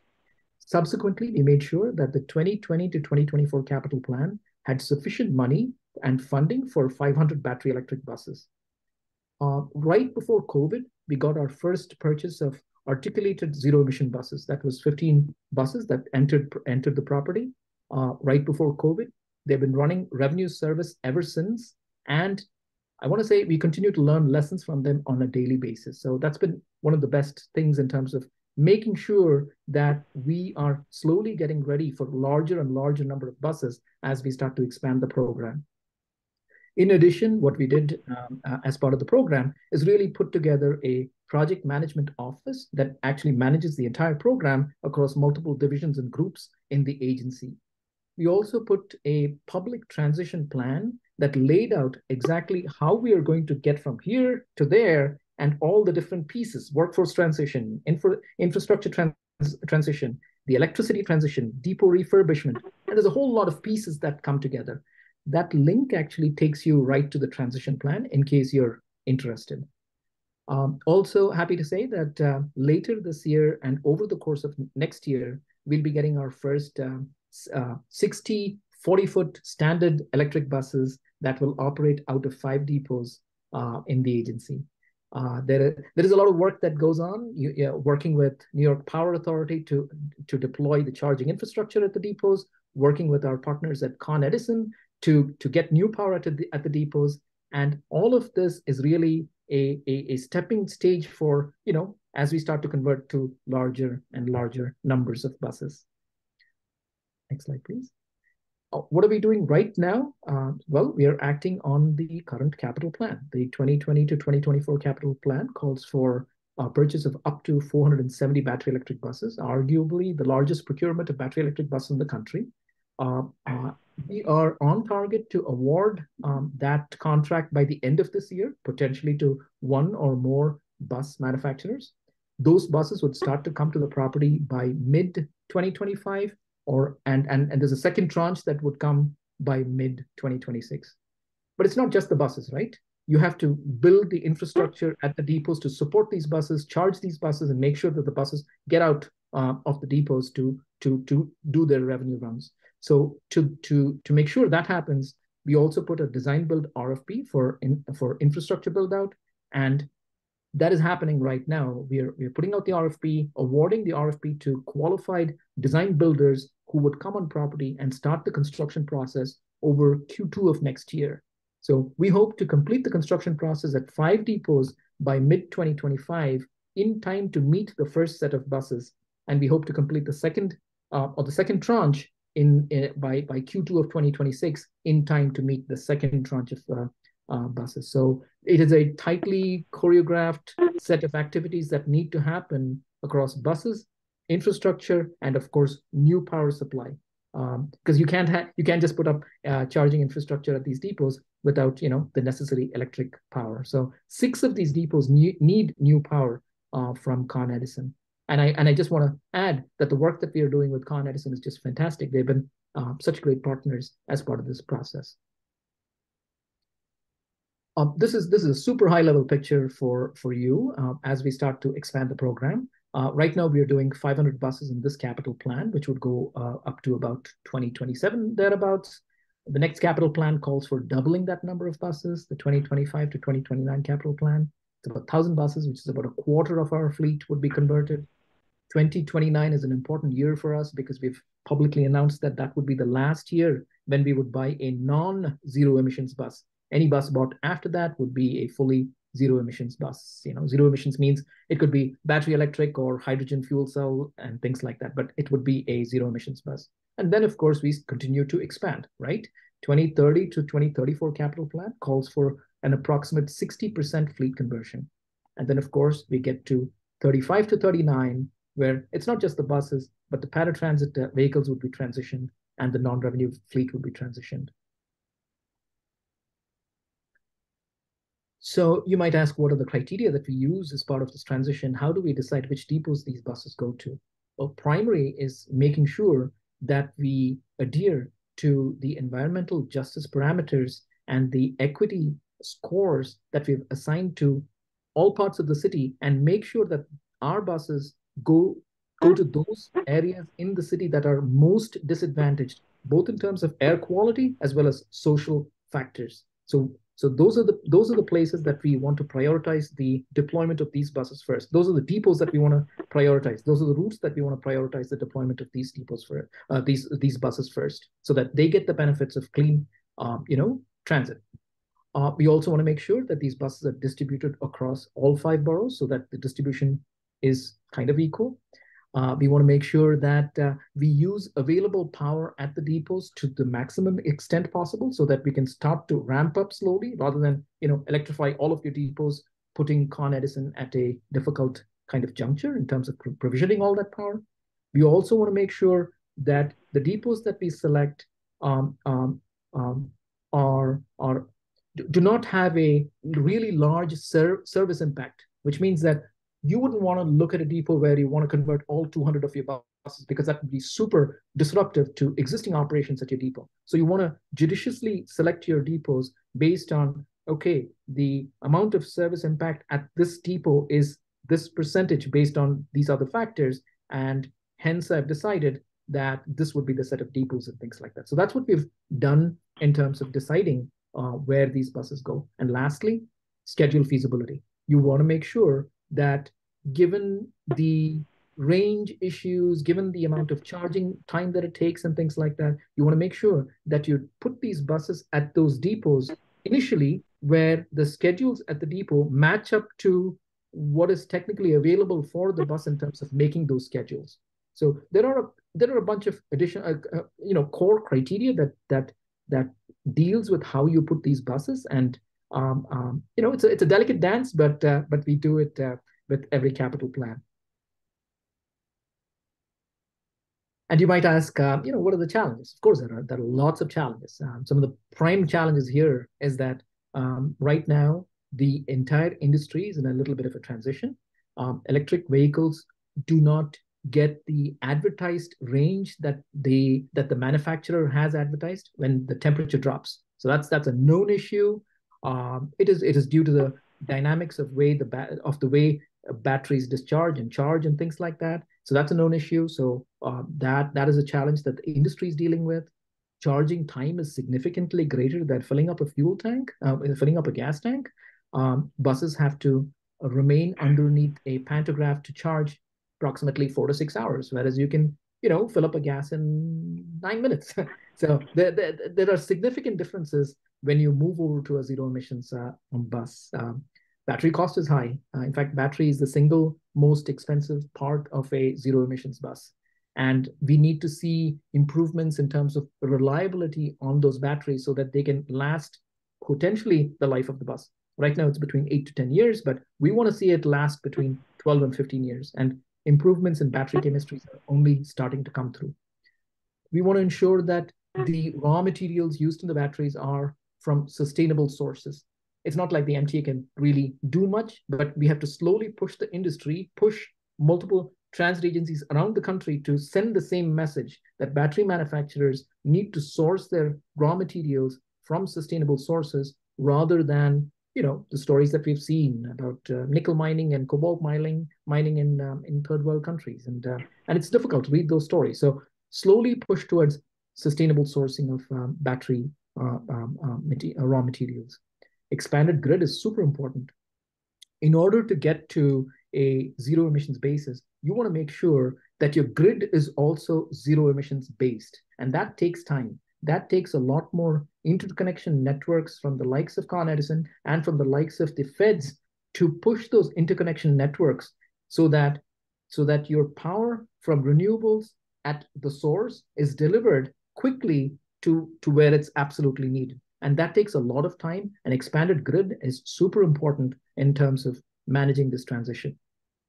Electric vehicles are much heavier than regular vehicles because the battery is a pretty heavy entity that sits on the bus. And, it's not like the fuel tank that empties out. The battery is carried with the bus, whether the battery is charged up or not. So manufacturers need to invest in, lighter weight materials, composites, better aerodynamic designs so that the range of the bus is improved while keeping the battery weights normal.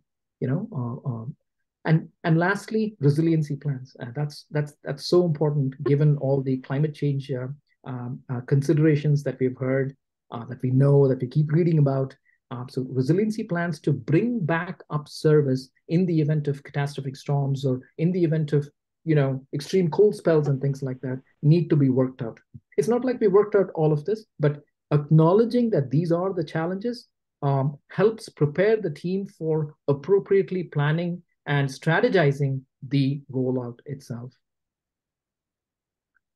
Well, it's all not gloom and doom. There is a lot of opportunity here. I think the biggest opportunity is to make sure that our workforce is appropriately trained so that they can meet this challenge head on, right? It's not just bus maintenance, it is infrastructure maintenance and upkeep, it is battery maintenance and upkeep, it is high power electronics maintenance and upkeep.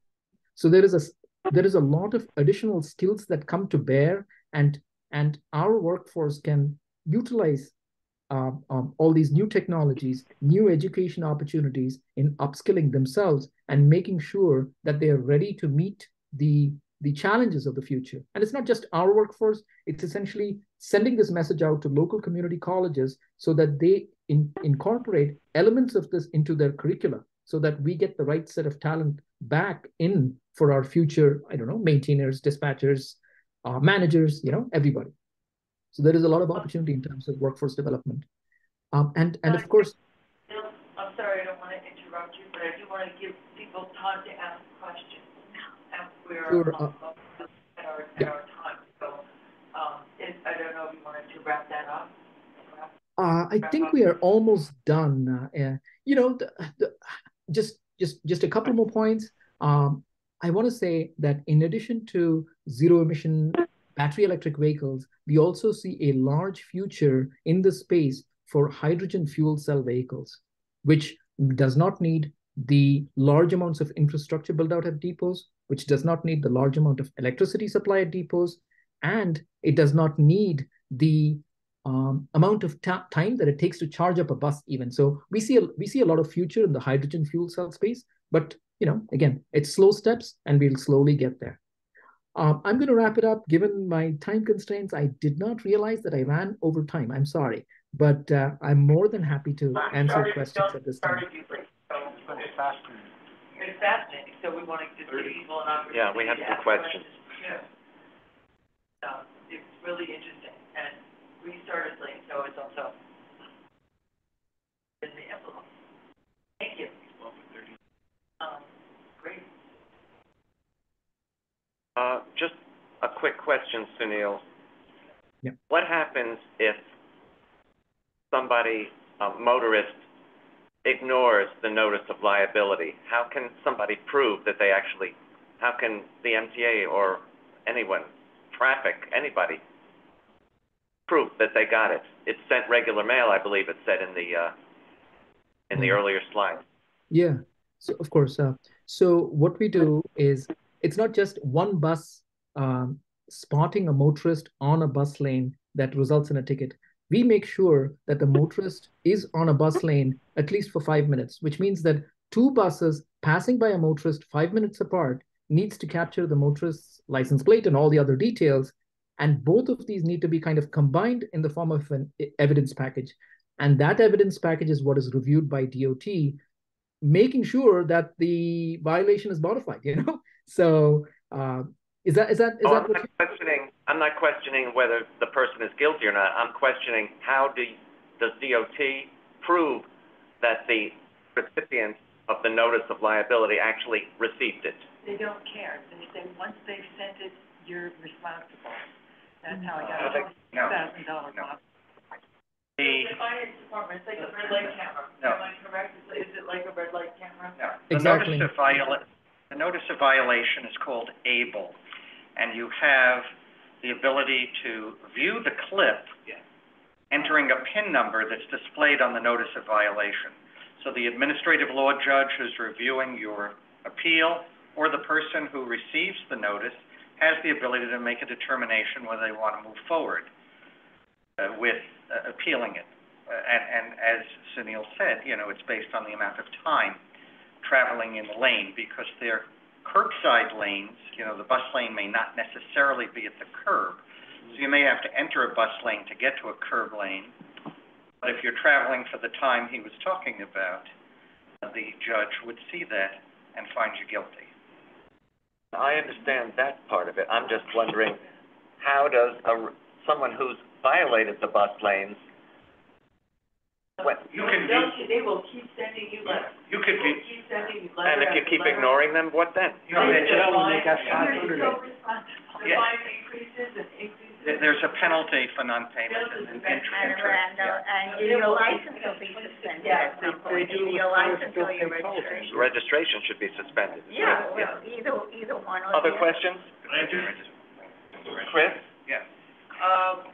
I saw on your PowerPoint earlier, and I think that was 27 minutes ago, you mentioned buses where fare invasion is.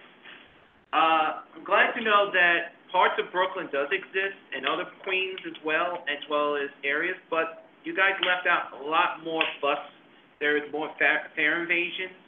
For starters, I did not see, because it was small, but I'm guessing, unless someone can back me up on, I did not see some of the select buses. That's number one. Thank you. I know, that's what I said, thank you. Second, local buses are also getting this hard too. For example, in Brighton Beach on the B1 and the B68, and for the record, Frank knows about this because he's working on that. Just get that quick. The bottom line is it's not the students that we have to sometimes worry. We have to worry about the adults that don't pay also. So we really need to work on that as well as language also, because they are. That's outside of his scope. Yeah, Well, if he mentioned the fare invasion, it is still part of that he's bringing up, but I am sharing this in We your. have to worry about everybody who evades the fare. Thank you, Andrew. Correct. It is everyone, and I'm saying, when I say adults, I mean everyone. Everyone. But the Regardless of adults age. are more right now, not showing to the kids, so it really goes to the mothers and dads. Let me just get my thought in. We just need to see that lift a little more because it's small, but there's much more other bus routes in all the boroughs, especially Staten Island, because I have seen this even on the Select 79 bus. So, Understand. can we please have a bigger list to see in the future? Will do. That was, Yep. that was. Stuart? So Neil, at the end of the presentation where you talk about, it's inevitable that we're going to have to go electric with all or a portion of the fleet, but if power generation sources fail, you were talking about having, a mixture of types of buses so that we're not totally vulnerable. But, many years ago, the authority did its own power generation. Is there any thought being given to that again, or we'd be reliant on Con Ed or? Right. Great question. Yeah. Right now, I don't think the authority is planning any forays into power generation itself. Our immediate plans are really to work closely with Con Edison in making sure that we have the necessary power over the stepwise increases in buses, right? That said, we also know that Con Edison is actively working with multiple contractors and entities in the area to improve the amount of or the percentage of their renewable power mix, which means that they would not be reliant on things like coal-fired plants and other polluting type plants. They would start to source their energy from the likes of wind and solar and things like that. In addition, specifically with respect to your question, Con Edison is also investing a large amount in energy storage systems across the city, which is really large battery banks to temporarily take over the power sourcing in the event of a disaster. So all of this is in the works, but again, it's a long haul, and we have to continue to work with them closely to understand what the next steps are. But no, the authority is not planning anything right now. So thank you. Battery banks is a great idea. Thank you. Yes. Yeah. Of course. So a couple of years ago, we had looked at electrification. I know that then it was really a sort of an interesting dynamic, that there were long-lasting batteries, but they were very heavy, or there were the buses that had the ability to really travel longer, but the batteries weren't as good. So have the bus bodies and battery types caught up to each other, so that it's a better product? Fantastic question. So there are two things that's happening. One is the structure of the bus, which is the bus frame itself, has been adequately strengthened to take the additional weight of the battery, right? So that's the first piece. And we have made sure to qualify those frames so that they work on New York City roads. Secondly, we are noticing that in the battery industry itself, the amount of power that can be stored in a particular volume of battery is slowly increasing. And we predict that over the next 10 to 12 years, you'd see a 12 to 15% increase in the amount of power that can be stored in the same volume, which means your battery chemistry is improving, which also means the amount of energy available to you for a particular run on your block is also that much more better. So yeah, it's absolutely happening on both fronts that you just mentioned, you know. And of course, there's a whole bunch of other things, efficiency gains on the bus itself in terms of making sure that you harvest all the what they call parasitic heat loads that will heat the bus and things like. So there's a lot of innovations happening in the industry, and I'm glad that we are early on taking on these challenges and making sure that we are positioned appropriately for, you know, the expansion and the rollout. I think that ends that. Thank you so much for this presentation, Sunil. Of course. Thank you. Thank you for the opportunity. Thank you. Keep us posted. Thank you. Sure. Okay. I did not actually get to finish my chair's report, so let me move quickly on the rest of that. So we recently had another station renovation, which was Junction Boulevard on the 7 line, which so many aspects of the station were updated and upgraded, which many of the elected officials, including one of our former members who is now a member of the Assembly, was there to comment on, Assembly member Jessica Gonzalez Rojas. And there are a host of new other stations set. Morris Park on the 5, Whitehall Street on the R, Hunters Point Avenue on the 7, Beverly Road on the Q, Baychester Avenue on the 5, Wall Street on the 2, 3, Ditmas on the F, 8th Street NYU on the RW, 191st on the 1, Howard Beach JFK Airport on the A, and Court Street on the R. So they are really in the process of doing a lot of renovations. They're looking, you know, at 30 a year or something like that. I mean, they're really upping it. 50 a year if we're lucky. I don't know that that's possible, but that would be an awful lot of GOs at the same time. But in any event, they're hoping for 50. But Is that the RW? yeah. What did I say? You had something on the R. You said the 7 line. Whitehall Street, he said R. RW. Whitehall RW. Yeah. You're getting to all the lines. No discrimination. And then, let me just go to this. Here's some actual good news. Yesterday, Fitch upgraded the MTA's credit rating to A from A-, so that makes S&P, Moody's, and Fitch, who have all upgraded the MTA's credit rating, which means that it's lowered for borrowing. It's a really good sign. It's a sign that, you know, having the state and the legislature and the governor give us 5 years of guaranteed funding, it was a good move. And also, of course, you've all heard that Senator Schumer was able to procure $3.4 billion for Phase 2 of 2nd Avenue, Yes. which pretty much guarantees that we'll go to 125th and Lexington. They've already been doing some preliminary work with electrical work. There actually is a section of tunnel that was completed a long time ago, which they will utilize again and expand and make a little more today friendly than it was. But so all of those seem to be pretty good signs for the MTA. We hope that ridership continues to rebound as it has, because that and the continued support of our electeds and the federal government are the keys to having us do all of the great things that we heard mentioned today. It's a team job, and we all have to be part of it, and I really want us to be able to contribute to these things, which is why I asked when we can make suggestions for the 20-year needs assessment, because I don't believe that outreach was ever done to the public, to be quite honest.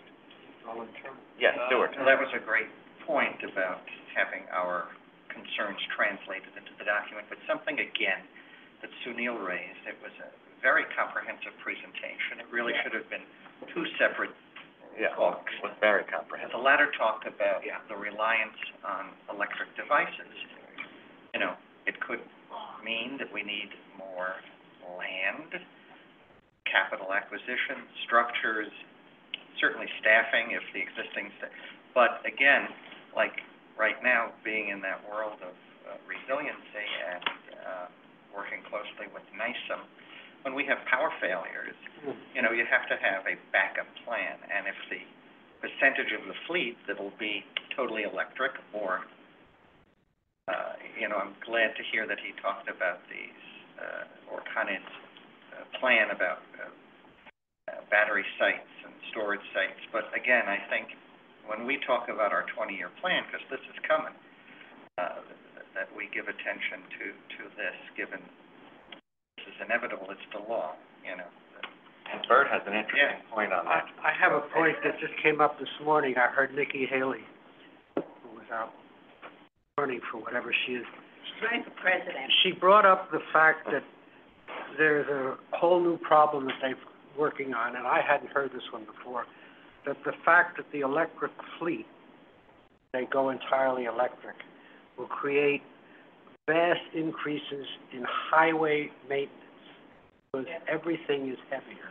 I hadn't heard this one before, but she's now projecting the entire highway system is gonna have to be rebuilt. It makes sense. The weight of the battery and... Yeah, but now he's saying the battery weights are coming down, but I had never heard this, and she's doing this as a presidential candidate. One of the only progressive ways that's being looked at to fund transportation moving forward, the Highway Trust Fund gas, since the gas tax is going away of, Well, that's a good point, yeah. yeah, is electric vehicle charging, time, infrastructure, and the like, because of the growth of the electric vehicle. Now, we in New York are so far behind electric vehicle Charging. infrastructure, but places like Utah, Georgia, California have so much of the infrastructure and the vehicles that they use that it is possible that they will fund the bulk of the portions of their transportation system, including highway maintenance, and this balance to get some of it to transit, even in places like Utah, because of the enormity of their reliance on electric vehicles and the shift that they're doing. But I don't know that they're doing it because of the additional weight, the additional additional issues on, the roadway surfaces, as much as it is another revenue source. You made Utah sound like a town. Utah, Georgia, you said. Utah, insert semi-song. Anything else? Old business? Andrew, I do have old business. How old is it? No, just kidding. Go ahead. I was gonna say it for you, but then that's okay.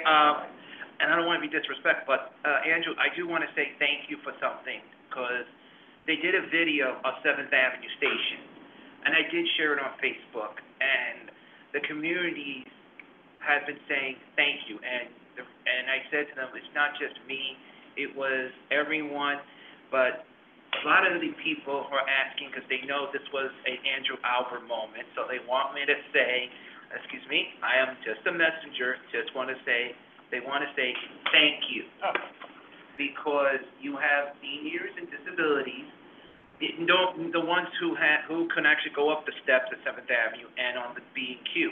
They're saying thank you because for once they can see the light, if you know what I mean, like Atlantic.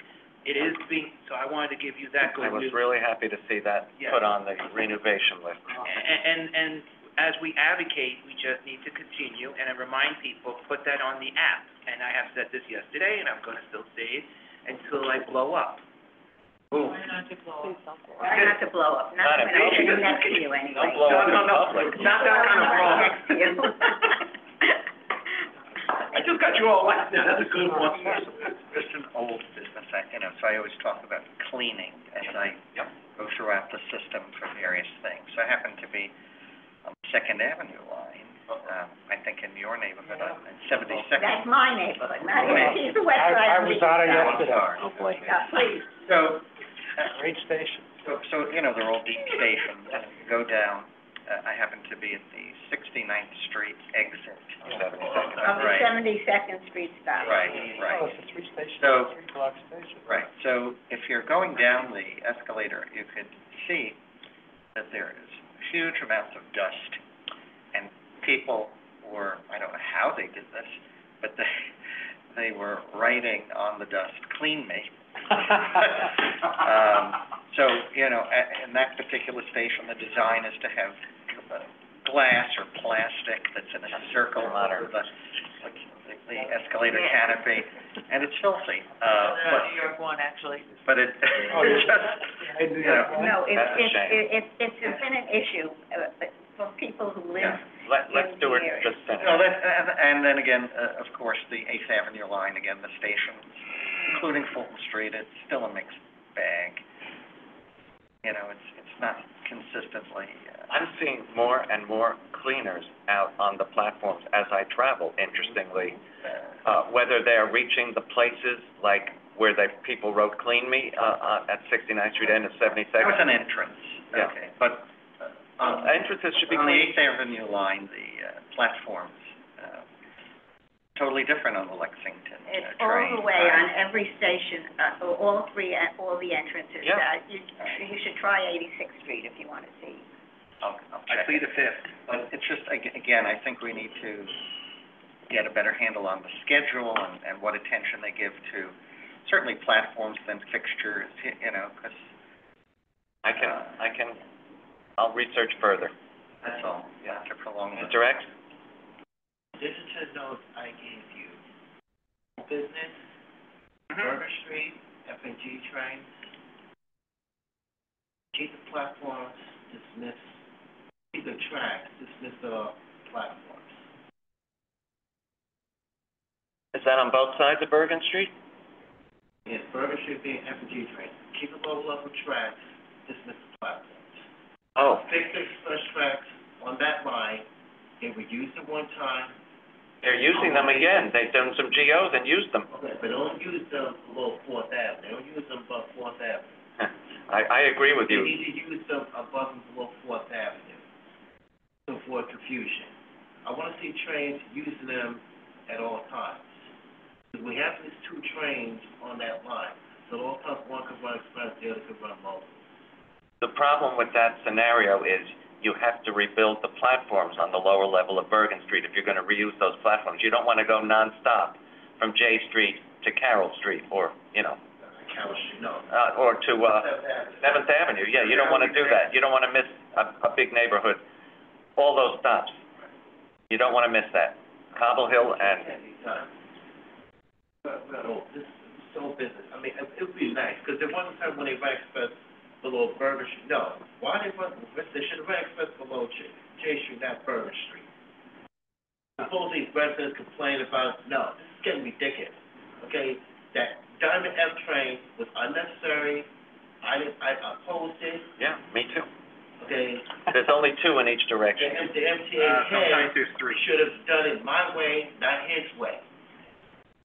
But apparently he prefers dance like a Rockette.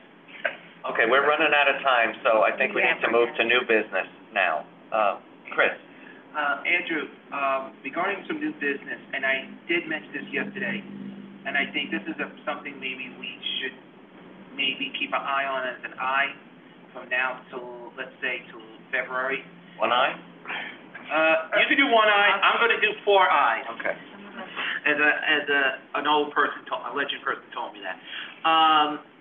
Because what I'm seeing is, you know, when we put in complaints, requests, or compliments, which I do so many on this phone, we do need to do an app, maybe, you know, watch how people know how to use it or know about it, because as I've been checking myself around for the last 2 or 3 months, people don't even know what the heck I was talking about. Not even What's the topic we're talking the about? app, the app, Which app? the comment feedback one. Oh, that. It's not. You mean the beta app that the MTA is testing? No, not that one. What app? The comment complaint one. Oh, that app, okay. Nobody knows what I'm talking about. And you know what even disturbed me last night? A lot of our politicians never heard of it. And I'm looking at them like, hello, in 2021, it was mentioned on a video during ADA 31. But as I said again, is can we please get... No. No, that's all right, we got under control. We're just talking a basic, let's say, example, like Stuart has the complaint about, let's say an F train was so dirty. He puts it in, he may know how to put it in. But let's say someone else, say named Hickety-Dickety-Dock, did not know about it. We need to see that we need to see that, because people shouldn't just say, go to the phone, and at least Is that this you... advertised in stations? No, Okay, that's probably what it should be. it should be, it's not even advertised, it's Should even on the bus. be flashing on the electronic ads.